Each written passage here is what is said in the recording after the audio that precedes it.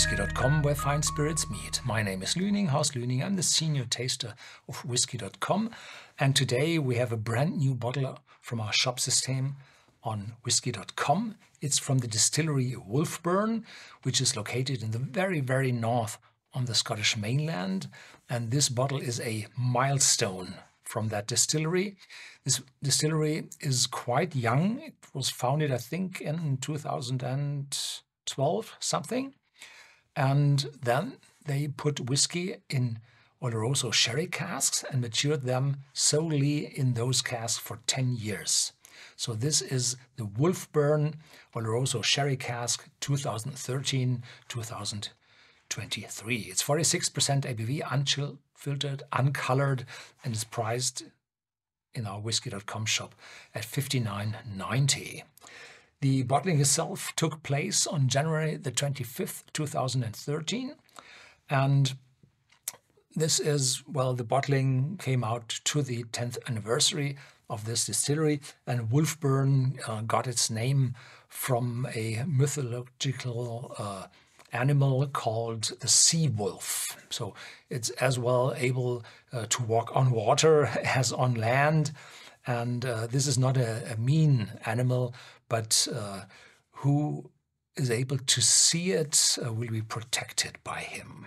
Well, if you have too much of it, you might see it. Yeah. So, well, this is a heavy, full, massive bottle with a more or less classic label on it. I like it. And it's, as I said, natural color, 46%. Wonderful. Tasting notes. I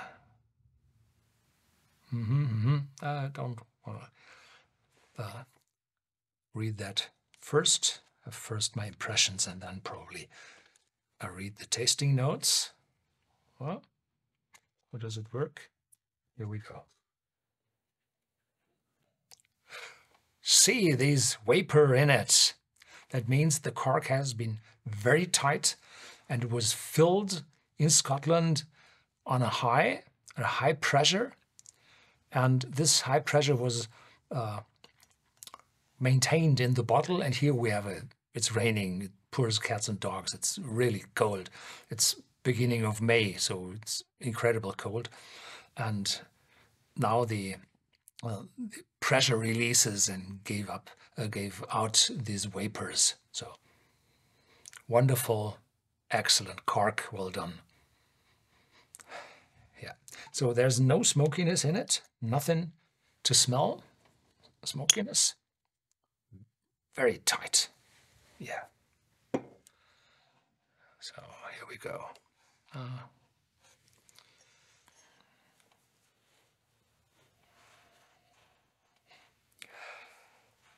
So if this would have been first fill Oloroso casks, the whiskey would have been much darker and probably overwhelmed by the sherry. These are second fill Oloroso Sherry Casks. And you have this sherry smell, fruitiness, dark fruitiness on the top of everything, together with vanilla and oak, figs, resins, sultanas, a very, very typical sherry cask. But there is distillery character behind that, with a little fruitiness shining through.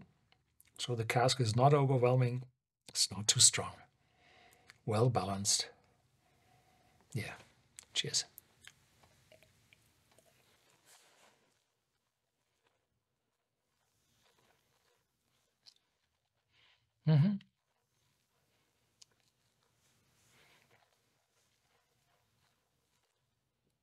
Slightly oily, juicy, some chocolate influence, a little bit of spice in it, not too much.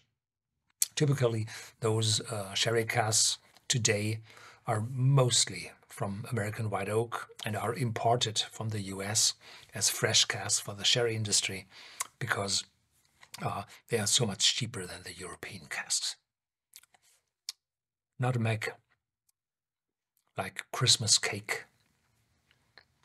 Long aftertaste, but silky, not sharp, not this extreme spiciness from the oak. Light sweetness, a little bit of caramel. Yeah, very good.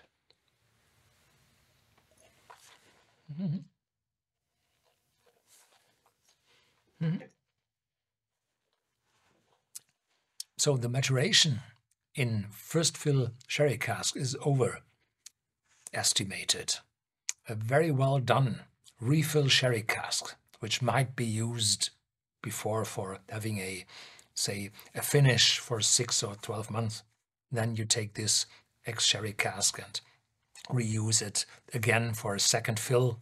And then you receive this wonderful, balanced whiskey, which is not too much torn on the side of the sherry and with this dark fruitiness. This is a mixture from the fresher part of the stills of the yeasts, which produce those estery, fruity notes, together with the wine, the oxidized wine from the Oloroso sherry, which gives the darker fruitiness, together with a little bit of spiciness from the oak. So this is wonderfully made. Probably, yeah, you might see that again. Yeah. So that's it for today.